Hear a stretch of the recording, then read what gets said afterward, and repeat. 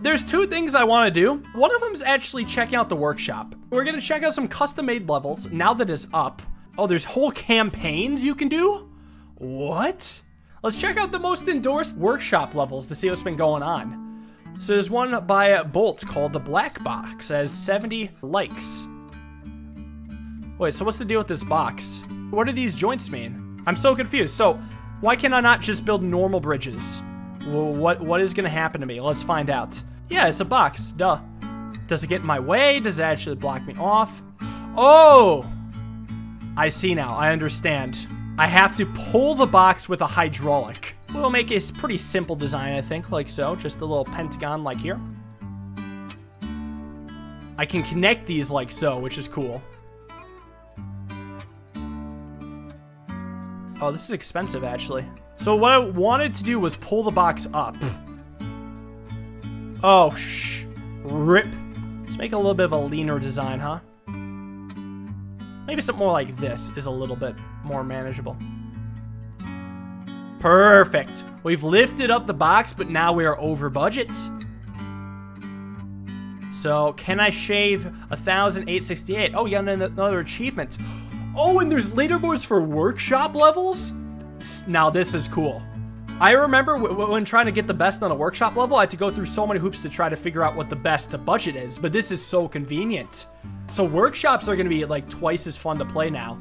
And plus, you can apparently submit entire campaigns, which people were doing in Polybridge 1, but now that can officially be done in this game, which should be a lot of fun, I think. There's actually so much I'll be able to do in this game. This actually might be infinitely repeatable content. This could actually be the Balloon CD6 replacement we were all hoping for. Am I going to do my own campaign? I could, but I do like playing other people's campaigns, so I'm going to roll with that right now. Alright, there we go. We're under budget. Very cool level. How do I endorse it? Oh, there we go. Just press that. Cool. What the fuck? Hope Aliensrock plays this. What did you do to Bridge Game? What did you... What did you do? Wait. This is a spring level. I'd use springs to get this across? I have one road total. So I gotta make like a slingshot, right? A slingshot to get it all the way over here. Move this up and over. Hit this and then have this stretch less. Maybe? The peak happened a bit before this. Is it gonna be close? Come on, flip! Why would you not pick a different car? This is like the worst car to pick. Come on. We got the distance though, so we just gotta literally just try to get lucky. I mean, that's this level in a nutshell. Just keep messing with stuff until you get lucky, but so be it. Well, it hasn't flipped yet. Come on, don't fail me now, buddy! Don't fail me now! There we go. Solid. Glad we got that done. That was a slick looking launch. Oh, only featured workshop levels at leaderboards? Oh, that's actually a bit of a shame. I would have expected all of them to have it. Let's do a push-o-war. That sounds interesting. The push-o-war. Interesting, yeah, so it's a rotating block, it seems. Why was there not anything like this in the actual campaign? Hopefully there will be. I hope there's an expansion with stuff like this, because this is cool.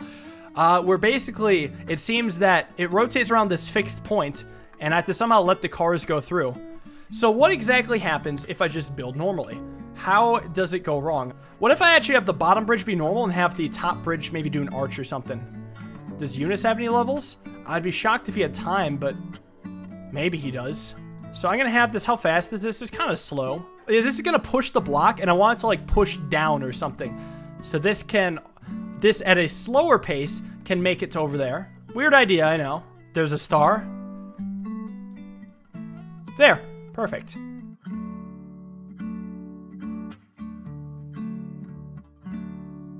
Classic design here, of course. All the wood triangles we can need. We'll see how this pans out. Okay, it's going slow. Is it still gonna make it up? No, it actually gets pushed back. Well, hold on. Let's see if we can make this be a bit less steep. So it goes slowly, but still up. I'm slowing this guy down, but with extra steps. So now he gets pushed back, but then he should be able to keep going up, I think. Yeah, so now he should be able to push this thing, and he should get the job done all by himself. There we go. Easy. Oh, top 32%. We could try to go for budget on this kind of level. First things first, let's get rid of this steel. It's pretty ugly. Let's get rid of that as well. All right, I'm just gonna do a little bit of work in optimizing this. Nothing too much. Just some basic stuff here. Still not great. Not perfect. Should get the job done though. We get top 10%. I'll take my top 10% and I'll go back to the workshop. How bad can a 4-meter bridge be? A short gap, but an extremely heavy truck with small budget. Yeah, how bad could it be? You can make it that heavy? This is the heaviest truck I've ever seen. It's 250 polygrams. And it's really slow. It's insanely slow. So it has to be extremely consistent. Well, hold on. So, what's wrong with this, right? It has 2% stress. How bad could this guy be? No! That was actually kind of close. 3% stress, but it's sturdier? No! Whoa, okay, whatever's inside got fucked. It gets really bad in the middle, I see. Alright, more muscles. Just under budget. Got a nice little triforce of muscles. Oh, come on. The back part is the worst. Holy shit. No, that's not featured? This one's so good. View in gallery, maybe? Can we see stuff here? I need to see how cheap people got. 84.29. Yeah, I was thinking about doing something over the top, like a rope or something. It's only 90% stress. That was cool. This did only over supports. Just the double steel arch. Nice job, Bodhi. Alright, let's see what else there is. This looks more fun. Get the buggies down to the bottom and up to their other side. Okay. So every buggy's got to hit this checkpoint and then it's got to come back up. So here's how this is going to kind of go. We're going to have a bunch of stuff like this where everything's kind of attached except for that last road, because that last road's going to be a trap door. This is going to be supported in a way that the car can push it out. Something like this anyways. Right, so it's going to just generate a bunch of speed basically. And then it's, whoops, and then it's going to make its way up. And then the other side's going to have something, well, I'm not sure what the other side's going to have, to be honest. I would hope that this is a momentum-based level, where because they'll have the speed from the drop, we will have enough speed to take them back up, but I don't know. But we do have connections to here. I guess we do have a balloon. I just want to see if the ramps themselves hold like I think they will. Yeah, okay, that works better than I thought. Now, this doesn't reset in the same way it starts, but I could change that later. So now, what's going to happen here is that everything else is just going to have roads going up, something like this. Oh, but there are hydraulic phases, so you just do hydraulics when you need to move a road out of the way. I wonder if this can be done without hydraulics, though. The cars have enough horsepower to make up the slope without momentum. So I probably do have to use hydraulics. Well, I was more interested in attempting a hydraulic solution, but this is fine. This is totally fine. It doesn't ruin the level at all. I'll do a hydraulic thing eventually. Let me just see if it is in fact true that it just drives up. It do be driving up. Yeah, it can just keep driving up. All right, so we do a hydraulic. So it really shouldn't be that much harder than just having this expand. This is actually a really cool level. So this is quite unique. Well, let's see how it works. I'm not quite sure how this bottom car is going to work, and I don't know if the hydraulics are going to work perfectly. It looks like the car should fit.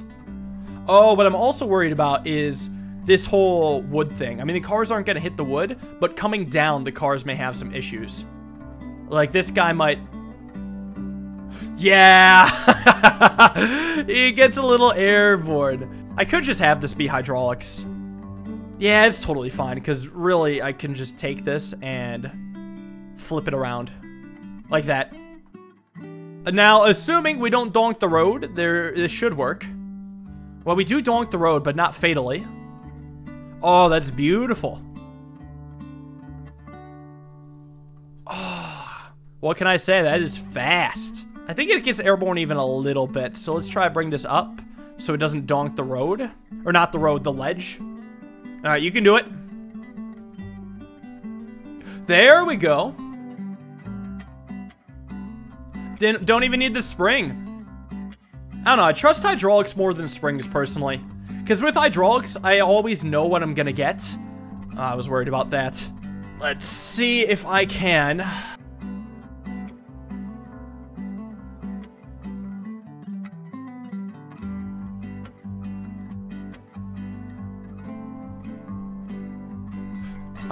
You know, maybe we could just run with this idea.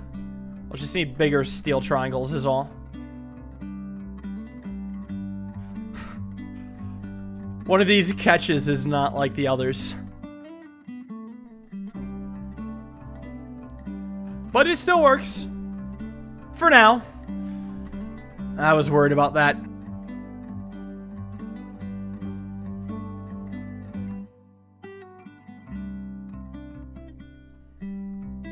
Ah, there we go. Rope's nice. Yeah, there we go. Bridge is very generous for the budget, I gotta say. Can't say it's a bad thing, because this is more of a... Doge! Well, I don't know how that happened. Wow, what? I'm gonna adjust this so it works as a better catch. Dude, think out of airborne. Alright, you can do it. Don't kill it. Ah, we got it. Yeah, that was a fun one. Seems like there's about one way to do it, but I would love to see us done without hydraulics. Doing it without hydraulics sounds annoying and tedious, but seeing someone else do it, now we're talking. This is probably my favorite level on the day. Oh, this... What? It's just tumbling down? Now that's creative. Then also top triangles. Moving the whole thing I think looks nicer. Alright, well, let's see what else there was. This was my favorite level on the day. I said that a billion times, but it's true. This one looks cool too, though. I'm actually curious what's going on at 99.9% stress. Oh, it's a showcase design. So what's going on here?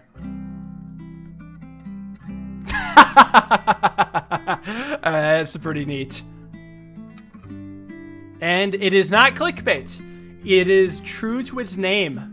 Let's check out piston rotation. No description. What do we have going on here? So these are rotating things. Oh, God. We had to hit 1, then 2, then 3, then 4, then 5, then 6, then 7, and then go here. Oh, I can't do split joints because there's no hydraulics. So this is my road, basically. Now, the car's going to go on here, then it's going to rotate. We're going to use these, obviously, to spin us. And then, I don't know. Then I guess we'll just see.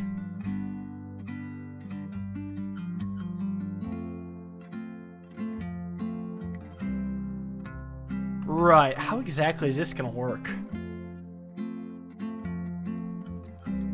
Oh, this automatically spins. I'm so confused. So let me do a X in here, maybe. And then a max distance. Then we support this.